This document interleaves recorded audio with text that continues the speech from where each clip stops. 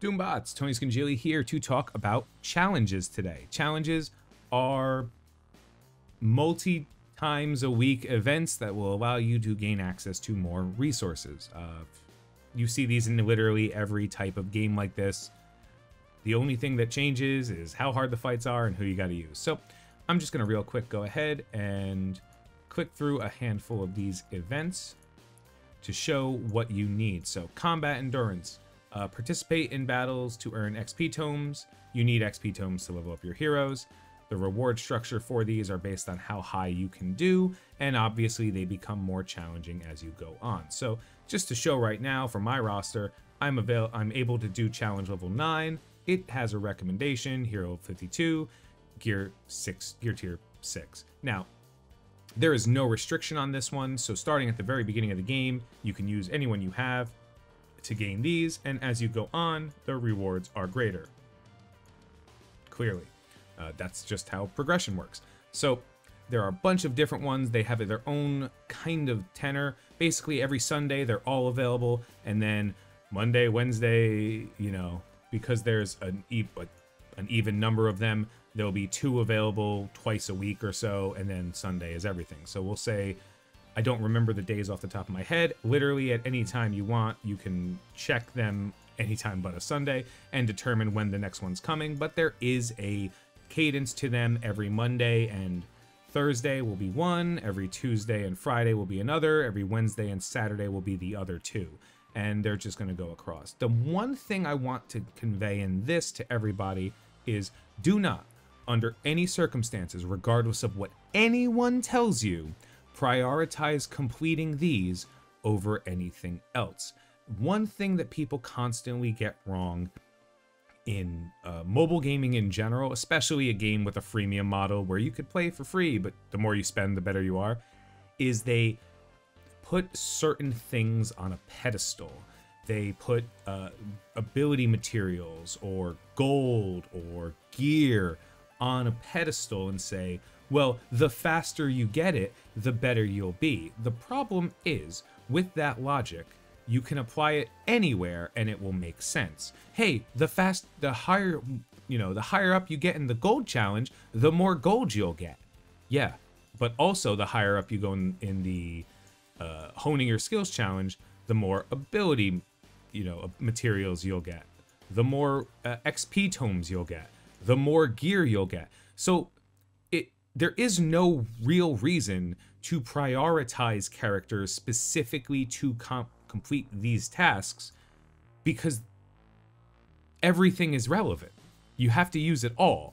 What you should do, in general, if this is something you're looking towards, is prioritize characters that are good and have extra value. For example, in order to get gear for defenders and warriors, you need strong fighters and tacticians. In order to get gear for rangers and tacticians, you need strong healers. Now, in this game, there are probably about 6 or 7 healer class characters, of which maybe 3 of them are good characters. I don't think you're going to have a great time, as you can see where I am right here, over investing in healer class characters just to get a little bit more gear than you would normally. I think what works best for everybody, just in general, and, comment if you think I'm wrong, but it's working on the teams that make sense and then accruing enough value over time that you can easily do this. I actually have the same opinion on campaigns and getting stuff. If you notice that you can't complete a campaign unless the thing you're looking for is a character you really need to farm or a gear piece you desperately need, it's kind of a waste to just focus on working on characters just to get further in the campaign. Just build your characters the way you can. As long as you stick to whatever plan you have for growing, you'll be eventually capable of slapping everything around. All of the content will eventually be yours, my friend, I promise. Don't go out of your way to invest in specific types of characters for challenges like this. Just allow your roster to develop and then use the development of your roster to accomplish tasks. Now, if it's a very small amount of resources you have to use, by all means do so. I will give you one other piece of advice. Whenever you enter a challenge, you do not have to use anything, actually. You do not have to use a full team of 5. The game will warn you that you are not using a full team of 5.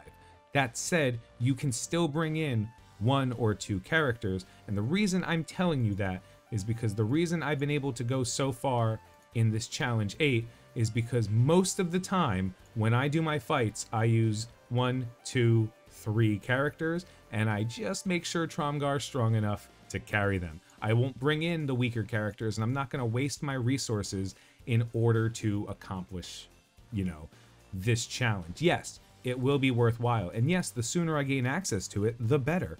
But at the same point, if I'm spending limited resources now to gain a little bit more resources, it fundamentally feels like it takes away a little bit from spending my resources on teams that I can use in other game modes more reliably, and then over time just snapping my fingers and having the ability to accrue these additional resources. Most of the time, I can put most of these games down to one simple truth. In the beginning of the game, you don't have resources. At the end of the game, you do have resources. So don't waste resources that are going to be easier to get at the end of the game because you've built out a roster and you've figured out which legendaries to work or where to put your runes, when you can wait a little bit. That's it. Don't waste your resources early when you know they're going to come up, and a lot of times people fall into that gap with challenges. Now, eventually over time, I will start working on some of the harder challenges and show you guys, like, these are examples. As challenges become more and more difficult, they may require a little bit more tact, but up to a certain point, I'd probably say up to about challenge level 12, you're going to be able to outgear your, or out-level your abilities. Right around here, where you have to be at max level, that's when you're going to have to start using real strategy. Up to this point, and then probably even up to this point, using your strongest characters will help, and that's something that I think will help everybody along the way. So that's pretty much challenges. Just make sure that every day you do as best as you can. If you really think you're going to be working on characters, try to wait for the end of the day, right before reset, whatever your reset is, to do it. But for me, challenges are just a great way to gain additional resources, and as you grow your roster, you'll be able to accomplish them significantly easier. Comment below and let me know how wrong you think I am about this. I get it all the time, so it's not going to shock me. Turns out I'm not wrong. People just don't understand the difference. Have a good night. Have a great day. I've been Tony Scungili, and I will catch you later.